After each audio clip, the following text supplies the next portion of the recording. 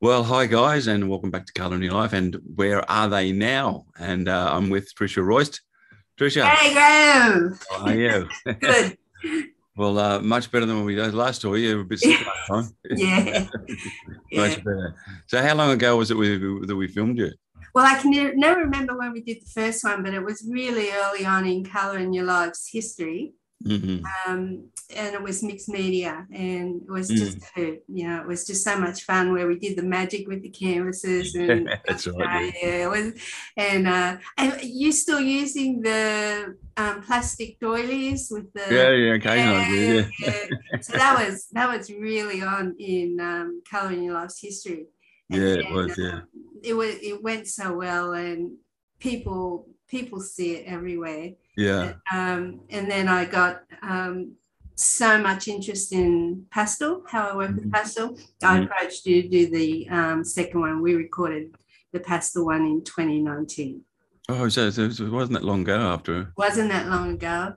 And I did the glazing technique for Colour in Your Life in between. Oh, cool, cool. Well, you've done some amazing work. You've done beautiful work. As I was saying last time I'm with you, I haven't seen anybody with such a lengthy list of prizes that have been won. Oh my God. Well, Oh, they've dried up a bit with COVID. yeah, absolutely. Yeah. Well, obviously nobody can go out at the moment, but hopefully that's changing. And Well, I got first prize in mixed media with the Art of Excellence Awards, and it's called Passing, okay. and it it's a fairly recent one. It means a lot to me because it. I did the huge mixed media background and then hired a life model, and she posed for me. It's about how grief strips you bare and Hmm. leaves you with nothing. Yeah, so Oh, that's amazing. that's where I'm going in my own art. Yeah. You were saying, I mean, it is. We had another Cheryl Brigard was in South Australia, and she was actually sent a photo of Culinary Life on the TV while she was on there. I woke up one morning expecting it. So so it is going everywhere now. Obviously, we're Yeah, going to the moon. But yeah. have you used the show at all? How have you actually used it? Well, it's on my email signature, and I do quite a few workshops, and I always reference people to it, and they look at it because I see them as teaching tools. Mm-hmm. And with my mixed media and with my pastel, you can't. I mean, I've written a couple of books, but you can't get the same experience from a book as you can from actually seeing somebody do it. So Yeah, I use both of them as teaching tools. And yeah. I mean, they comes in really handy in yeah, the end. yeah. Yeah, absolutely.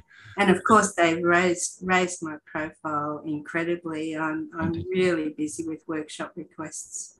That's fantastic. I mean, we've both got. I mean, I've got a commission behind me as well, and obviously, as the founder of the show, I mean, it has helped me out a lot as well. I must admit. Yes, yeah. But I Without, mean, you're just so generous. oh, It just blows me away how you've reached out to artists and how you've supported artists who are starting, in presenting this because it's invaluable. yeah. Yeah. Thank you. And you mentioned going to the moon. I reckon that's a superb simile for what we do as artists. Hmm. We kind of sit on our rocket, and our rocket is all our knowledge and learning and experimentation tools. But Hmm. every time we sit down and do a painting, we're blasting off into the unknown. We don't know how it's going to end up, Yeah, that's true. you know? That's true. And yeah, I think it's a wonderful metaphor for what Yeah. we do. Well, I think it just helps people in the end. I mean, the idea of it is that the last 2 years is a classic example of that, where people are locked in their houses and they simply don't know what to do with themselves. They haven't been experienced that before. And I have found that a lot of people just have to excuse the noise. We've got some building going on. A lot of people have sent messages to me saying, thank you for this. You've really saved my life over the last 2 years because they were able to educate themselves by looking at what we're doing. I'm looking, yeah. Yeah, which is Well, I'm president of the Pastel Society of Australia now, and we've had to cancel so many actual meetings, but the fantastic. Zoom meetings has pushed us into an area of technology that we needed to go. And Mm. we still are able to provide information and demonstrations for our members, even Mm. though they can't attend meetings. Yeah, and it's not so much just even here. I mean, I did a demonstration for the Devonshire Art Society in England a couple of weeks ago, and we're across the other side of the world. And I think there were 60 or 70 of them that were tuning in at the same time. So you're really not limited. I mean, we got into technology a long time ago, even when YouTube and Facebook were first starting up. And I basically, after the TV that I was doing in the States, I sort of thought, oh, this has got to be something that we have to do. It's just crazy if we don't do it. So, and plus I was passing a legacy on as well from a friend of mine that just said, if you get a chance, pay it forward and do it for somebody else, because he done fabulous. Yeah, well, you know, we're having the International Expo again. It's been cancelled a couple of times before COVID, but we're going to be able to have online Zoom with overseas practitioners that can't travel. You know, it's going to be wonderful. Yeah, I mean, 20 years ago, even 10 years ago, you probably couldn't do it. Yeah. So here you are communicating with the whole planet. It's amazing. Yeah. It really well, I freak my students out because I tell them one of my first jobs was working for a studio photographer because there were no such things as computers. Yeah. And I used to hand touch all the mistakes in the photos, you know, and photo touching was all done by hand back in those days. You don't Photoshop now. That's it. Done. Don't worry about it. I know. Yeah, and they go, "Wow, you're that old." We won't go into it. So in saying that, what does your future hold? What do you want to do in the future? I just want to do more of the same. I just love showing people that they can produce something beautiful as a piece of art without having to know how to draw. I love showing people how to use color and shape and tone and mixed media to tell their story, and they come away from a workshop just so fulfilled.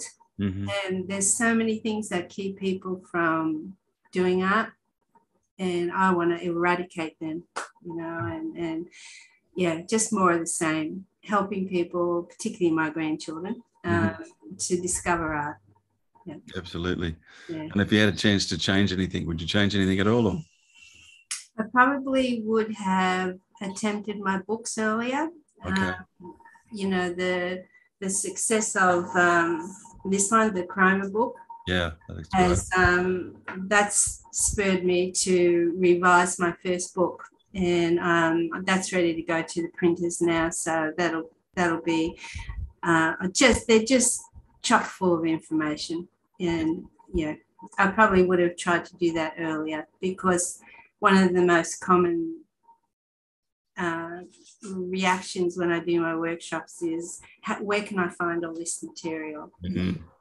That's fantastic. Well, you're so diverse. That's the thing. It's like you're not sort of slotted into one pigeonhole at all. You sort of can do just about anything, which is fantastic. So, well, thanks for your time again, Tricia. It was lovely to see you, Graeme. Yeah, and thank you for what you've done for me. Oh, thank you. It's as I said, I was paying a legacy forward with somebody that did something good for me once upon a time. So, and that's all I ever ask of people is, when you get the chance, do it for somebody else. Yeah, and just be kind and just share. That's it. Well, that's the thing about going to the moon, though, too quickly, Graeme, is people will know that some of us tried. You know, and they will see our documentaries, and they will see that we wanted to share, and we wanted to be kind. Yeah. Yeah, it's amazing to think that in a million years' time, when we're obviously long, long gone, maybe even the civilization will be, that stuff is still going to be sitting on the moon waiting for somebody to come along. So who knows? It's so exciting. Yeah. It's amazing stuff, it really is. Well, thank you for your time, honey. Yeah, lovely to see you, Graeme. Thank you. Thank you too. Bye. Yeah, bye.